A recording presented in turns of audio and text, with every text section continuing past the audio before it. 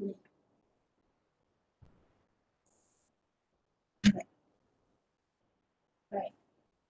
Assalamualaikum and very good afternoon to everyone. Today we are in the first Future Thinking webinar series organized by the CSR cluster at Graduate School of Business, University of Science Malaysia.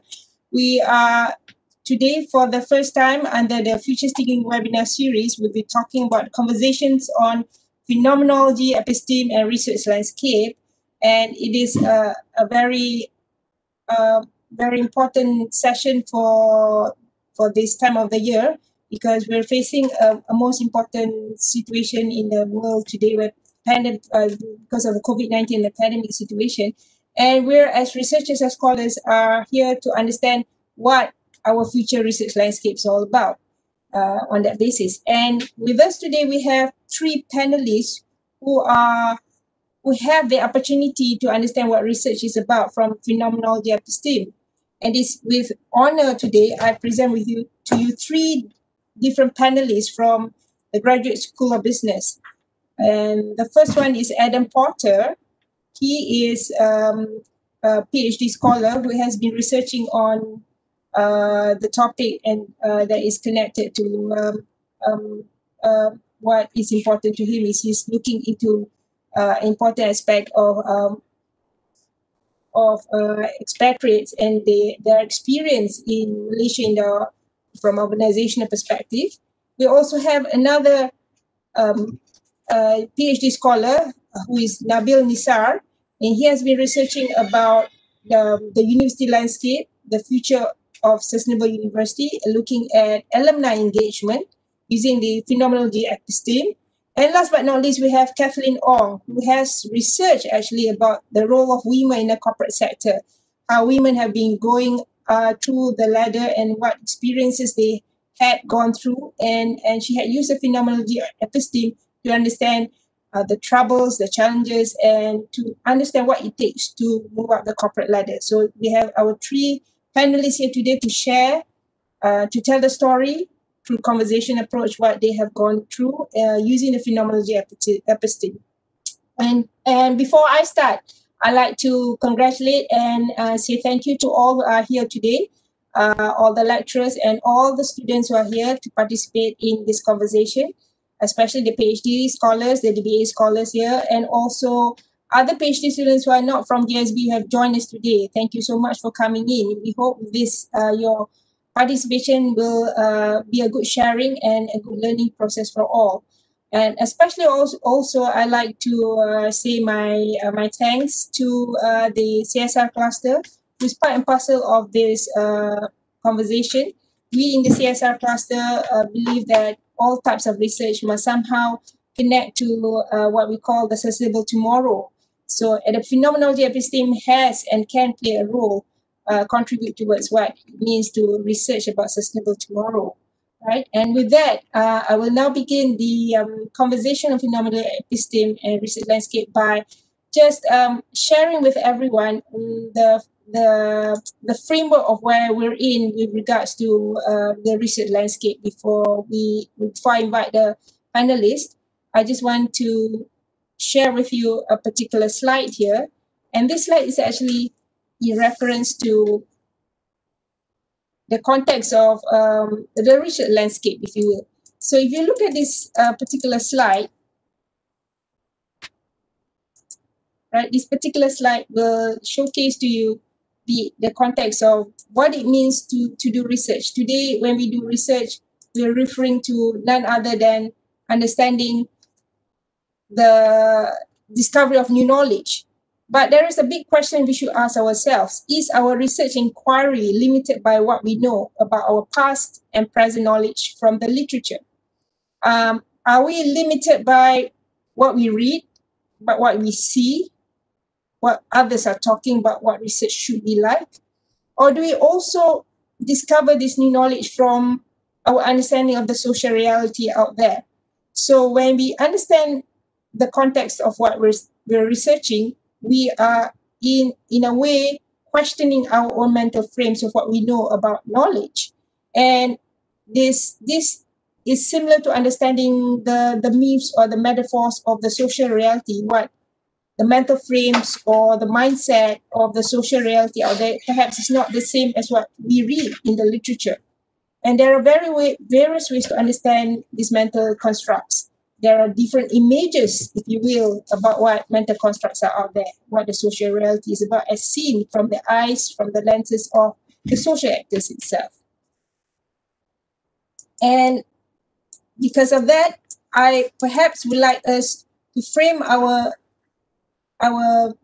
conversation today towards understanding and explaining to ourselves whether the interior forms of society helps us to reframe the drivers of change in organization and society through different ways of understanding knowledge. Can it be through narratives? Can it be through individual or cultural meanings? Can it be through multiple accounts of social reality? Because this free framing will tell us different aspects of knowledge that we never thought out before. And today, none than other, we have what we call hyperhistory. It's now part of our life because as we talk about data analytics, we are inundated with so much data in our lives. And data is a big part of what we see and do. And data shapes our thinking. And in many ways, the social media plays a role in what we see and feel. And that also affects the kind of knowledge we see and create and share with others through our research. So hyperhistory is part of what we call the data analytics of today, where history and data merge together. It's what we call the new age of data. And as we do this, we are going through what we call sense making. We're trying to understand what the world is about, what is the new forms of understanding about worldviews. And for those who are doing research on unemployment, perhaps service economy, innovation, the fourth industrial revolution, or corporate governance, in many ways, we need to understand what are the different frameworks of thinking about the world that is beyond looking at statistics, beyond looking at numbers, beyond looking at the number crunching that we are used to. And last but not least, the idea of going beyond black and white, black versus white attitudes on methodology. Are you from the quantitative paradigm? Are you from the qualitative paradigm? That, if you will, has been the structure of how we do research. Perhaps there's more than the black versus white attitudes. That there is a border around what is qualitative. There is a border around what is quantitative. Perhaps there's more than that when we talk about understanding the future research landscape. So with that, now I will stop sharing, and I would like to invite our first panelist, Adam, to come forward. And what will I do with this conversation for everyone's knowledge is I will go through two questions. The first question will be the first round of conversation with all three panelists, starting with Adam, and then Nabil, and then Kat. And in that process, I will ask a question, and you are free to answer and respond to the question as you please within 10 minutes, and we'll move on to the next panelists and so forth. So that will be round one of questioning.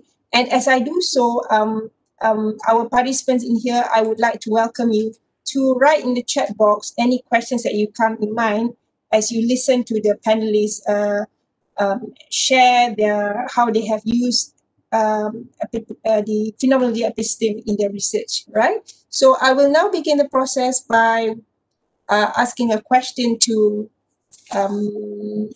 Adam, and the question is, the first question, which also go to every one of the panelists here, is how has phenomenology-based inquiry expanded your worldview on discovering new knowledge?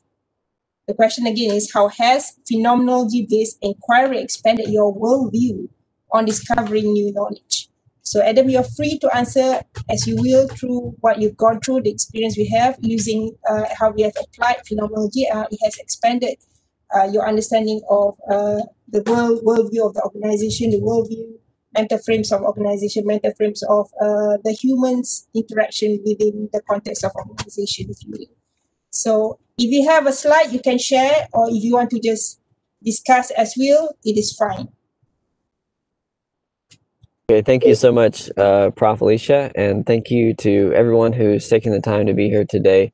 I trust that it'll be a profitable time spent as we all pursue the same thing in slightly different ways as researchers. So I'm going to drop a simple definition of phenomenology into the chat for your reference while I pick out one slide to share with you guys.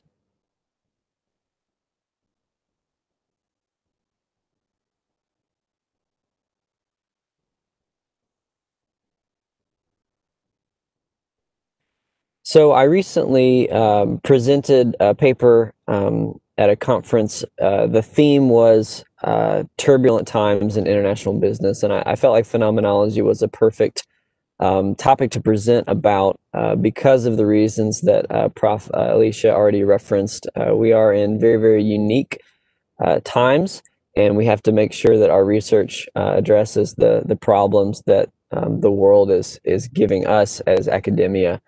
So when it comes to opening up new ways of looking at things, phenomenology is a philosophical perspective on reality and how to know something. And so I wanted to start off by just sharing, for the sake of all of you who are not familiar with phenomenology, just one note about what phenomenology is not. Because it can be a bit confusing. If you open a research textbook, you might find a little section on phenomenology, and it might not be clear that phenomenology is not a set of qualitative tools packaged underneath a different philosophy like that you might have already been familiar with in qualitative research. So phenomenology is its own philosophical perspective, and that perspective drives the way you ask and answer questions about what can be known. So as you see from the definition in the chat, phenomenology is a relatively new way of looking at reality, although as it has developed from Edmund Husserl and his subsequent circle of followers, phenomenology has picked up a lot of old things that humanity has known for a long time and incorporated them into what it means to think phenomenologically about something. So for me, the most interesting and important way that phenomenology has shaped my current research is by helping me see that there are different ways of